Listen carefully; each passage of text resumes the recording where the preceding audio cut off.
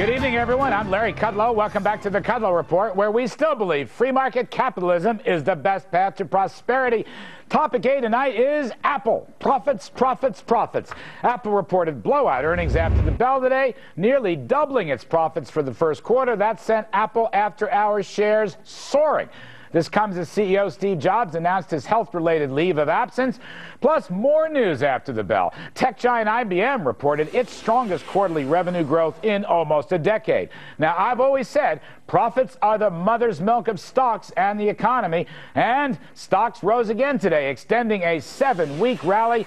This leading indicator of the economy has a message here. We are healing. All right, let's get some reaction from our distinguished panel. We have CNBC contributor Don Luskin, Chief Investment Officer at Trend Macro, Michael Pinto, Senior Economist at Euro Pacific Capital, and Thomas Belesis, CEO of John Thomas Financial. Don Luskin, you're a Silicon kind of guy. Walk me through the Apple story on profits. We're going to do the Steve Jobs story later in the show. But tell me about Apple profits, tell me about technology profits, and tell me about technology as an investment, up or down? Well, technology's been the cyclical sector that was first to get back to peak earnings. It's been back at peak earnings for like 9 months. It's leading the whole American economy out of this recession. It's just fantastic. Apple has come out of nowhere. It's also thanks to Steve Jobs, which is why it's so frightening to think of him leaving. It's become the second largest market cap company in the world. In this last quarter, it managed not only to sell a record number of iPads, which isn't that hard since it's only been around for 3 quarters, they sold a record number of Macintosh computers, and those have been around for 25 years. It's absolutely amazing. And, you know, a golden gut, a guy who understands what the public wants and can have these amazing breakthrough products. I think the company is going to be weaker without him, but his health problems are very, very well known. This is not a surprise. And so even though the stock traded down pre-opening in Europe, even before this big earnings blowout happened, it only closed down less than 2% on the day. So it's like, you know, I mean, look, nobody lives forever. I wish Steve Jobs would, but nobody does. All right, Tom Belesis, let me ask you this. Regarding Apple, regarding IBM, big numbers, how much of a boost is it going to give the market tomorrow and thereafter? But I want to add, as a little bit of an addendum, a lot of these big tech companies like Microsoft and Intel and Cisco have just broken hearts. They have not moved in 10 or 12 years. So, regarding market leadership and regarding the market's direction, how do you regard this news? Well, I think Apple is just another case of reasons to be bullish. I mean, let's look at the market in general as a whole. I mean, we're approaching major highs on the S&P mid-cap index. We're approaching highs on the NASDAQ 100. I mean, it's been at the highest level since February of 2001. I mean, companies have run their businesses lean and mean. I got to give a lot of credit to these CEOs because they've done a damn good job running these companies, you know, during the downturn. And now we're seeing evidence of great earnings. And I think more earnings to follow are going to come in a very big way.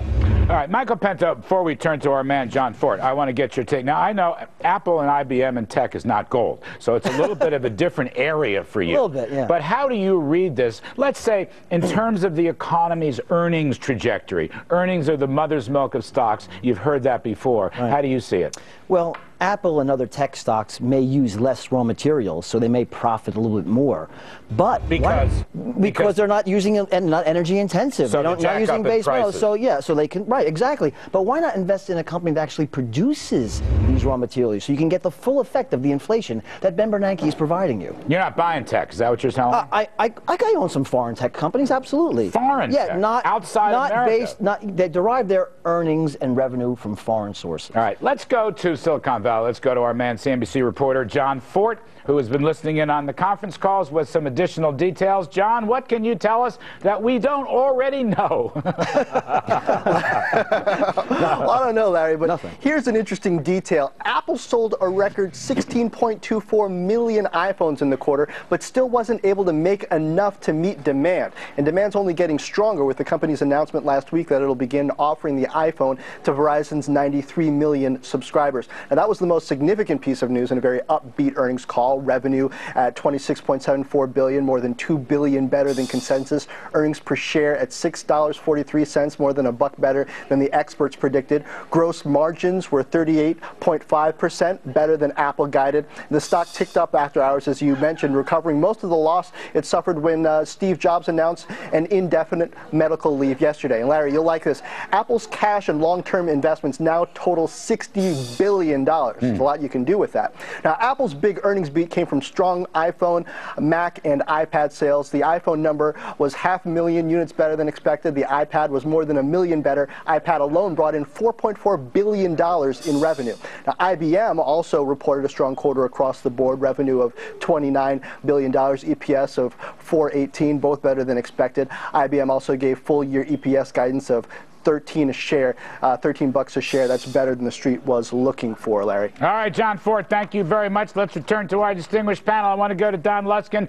Don, what's your take about earnings in general? There's a lot of people, maybe a lot of professionals now, who are waiting for the big correction in the sky, and everybody seems rather optimistic, but I see a lot of the gloom and doom out there underneath, some leading hedge fund managers, not least of whom is my friend Dougie Cass. What is your earnings estimate, and won't earnings ultimately drive this stock market in 2011? You got it exactly right, Larry. Earnings are the mother's milk of the stock market and the economy. We are in an amazing situation right now. We're only 7.5% away from all-time high forward S&P operating earnings. We're only 10% away from all-time high trailing earnings. We're only 3% away from all-time high top-line revenues. We are going to just drift up to those levels sometime within the next 3 to 6 months, and when we do, there's no good reason why the stock market shouldn't be making new all-time highs. That's why we are right now in a slow-motion melt-up, and I do not believe for 1 second that there's an excessive amount of optimism out there. Everybody I talk to has got some reason, they've got some story, some systemic risk, some end-of-the-world tale to say, miss this, to stay out of this. They just don't realize this isn't 2008 anymore. This isn't 2009 anymore. This is 2011, and the world has gotten better. Yes, may I throw a little You're going to anyway, so I want you to go ahead, jump right in. Okay, so we are projecting, well, the street is projecting that earnings growth will be 14% in 2011. Here's a little factoid. Crude goods have increased 15.5% year over year. And aren't you a little bit concerned, Don Luskin, that the level of inflation that's out there will crimp earnings by a little bit in 2011? And aren't you also afraid that the direction of interest rates might also put a governor on earnings in 2011? A governor on earnings, as you yourself said, Michael, in the first segment, that a lot of that commodity inflation actually produces earnings because there are commodity companies in the S&P 500. As to the rise in interest rates, look, we can, if you want, we can go back to January 2009 when the 2-year was trading at 2%. Boy, wouldn't that be great for the economy? No, that's when we were looking at the next Great Depression. So get down on your knees and thank living God that we're having rising interest rates, because that is a sign that the economy is recovering. Do you know that a 5.25% Fed funds target rate is extremely low, historically speaking? So are we going to just hyperinflate like we did in 2006 and 2007? And are we going to kill the middle class like we did back then and engender bubble after bubble? Let's decompose this. 5.25% is extremely low on a historical basis. Go back and look at on what planet, Michael?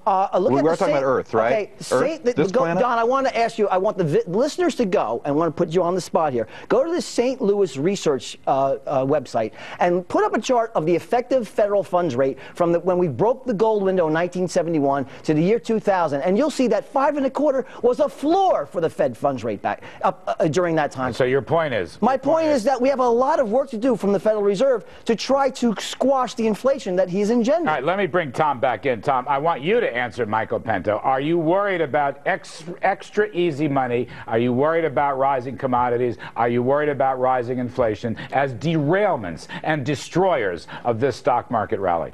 You know, I'm not, Larry. I mean, let's look at the bear case for a second. The bears have been talking about their case since Dow 10,000. Well, you know what? We broke Dow 11,000. They've been talking about their case since Dow 11,000. We're approaching Dow 12,000. Why? Because 70% of all the earnings in the S&P 500 were fantastic last quarter. 75% the prior quarter. And I believe you're going to see the same results this quarter, which is going to push this Dow to all-time highs. So I'm very bullish. rising stocks doesn't necessarily mean more rising stocks. I mean, after all, we have to be careful. We have to look at this in a sober way. Let me ask you another question, Tom. What about Mr. Pento's concerns overseas, with which I generally share? You do have rising inflation and interest rates in China and India and Brazil and Chile. And might that not derail this too? We're all part of a global economy. Now, we like to look at the good, but that's the not so good overseas. Is that stuff going to catch up to us? You know, I don't believe so, Larry. I'll tell you one thing. I think there's more opportunity here in the United States. Could the Chinese economy pause a little bit? Yes, but that makes all for more people to be more confident in our economy. It's all about investor confidence.